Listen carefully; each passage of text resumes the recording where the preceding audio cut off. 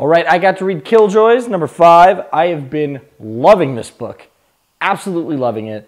Last issue at the end, we got this crazy betrayal thing that's going on. This issue, there's a giant fight between BLI and I guess the remaining Killjoy outsiders.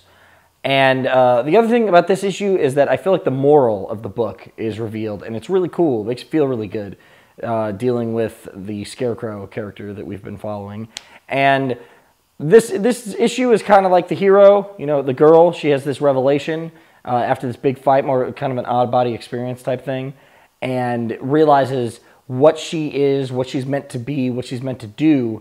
And it's a good issue because you see the heroes down in their luck. You see it looks like everything's losing, but in the end, just dig deep. And this next final issue, I can't wait to read. I can't wait to see what happens because it just seems like absolute craziness is going to ensue. And I love this book. Becky Cloonan, your artwork is outstanding.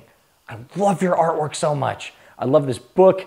Everything about it is awesome. I'm giving it 5 out of 5 Nerd Skulls.